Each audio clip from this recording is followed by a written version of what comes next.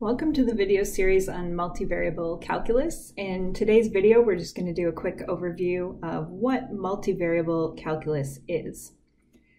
So we could say briefly that multivariable calculus is an extension of single variable calculus to three-dimension and higher spaces, typically just three-dimensional space. And let's see exactly what we mean by that. So let's compare single variable calculus, and we'll compare that to multivariable calculus, and I'll just draw you a picture to see what we mean by that. So single variable calculus versus multivariable calculus. Right, single variable calculus, our function depends on a single variable. So typically you could say something like y equals x squared. Y is a function of just the single variable x. And when we try to graph that function, we would need two axes, x and y, to draw that picture. So here's our friendly parabola. So that's the sort of function that we're used to in single variable calculus. Whereas in multivariable calculus, our function, which we'll often call z, depends on two or more variables, often just two variables though. So you could have something like z equal x squared plus y squared.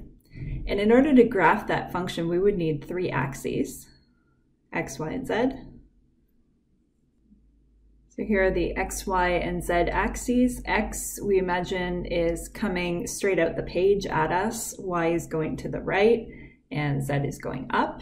And we'll talk more about graphing surfaces as we go through this video series, but for now, I'll just give you quick preview of what this surface here is going to look like. So we basically have something that looks like a bowl shaped surface here. It's an infinite surface shaped like a bowl. So these are the kinds of functions that we're going to be dealing with in multivariable calculus. Okay, multivariable calculus really divides into three parts. So we'll just talk briefly about what those three parts would be. First part, differentiation.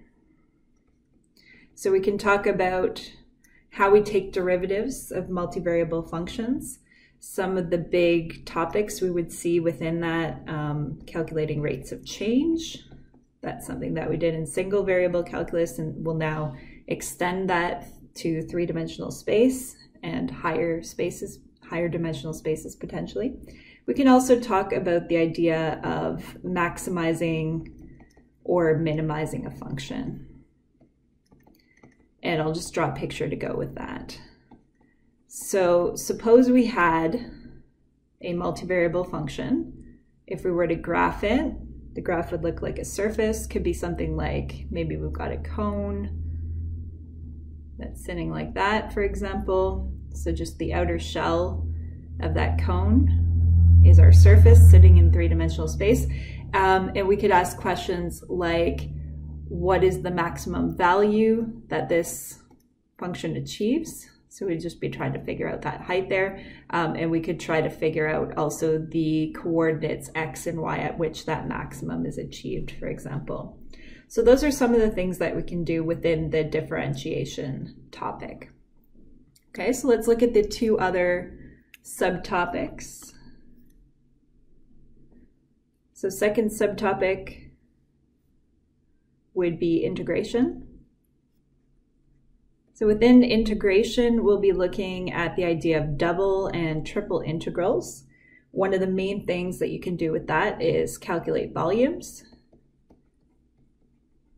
You can also calculate areas, masses, center of mass, other interesting quantities like that, but let's just draw a picture to go with this. So imagine that we had sort of a bowl-shaped surface sitting upside down like that. We could ask for the volume between that surface and the XY plane. So in other words, the volume sitting under that surface, for example. So we'll see how to do that with double and triple integrals. And then third part of a typical multivariable calculus course, this is the third and final part, is talking about vector fields. So let's look at that topic in a bit more detail. So imagine that you had a force field. Imagine that we were in 3D. Just draw a three-dimensional space here. And imagine that at every point in space, we have a force that's acting. So let's just say for simplicity in this picture here, force is acting downwards at every point like that. So within that same space, we could think about a curve traveling through that space. Let's call that C. And so then we could ask for something like the work done by the field on a particle traveling along that curve C. So we could use the idea of multivariable calculus to calculate the work done on that particle by the field and traveling along that curve. And of course, we could vary the curve depending how we like, and we could vary the force field as well. And we'll look at other contexts as well. For example, we could look at fluid flows instead of force fields. So we'll see lots of different applications within vector fields. So that's a summary of what multivariable calculus is and the three big topics of differentiation, integration, and vector fields. Thanks for watching.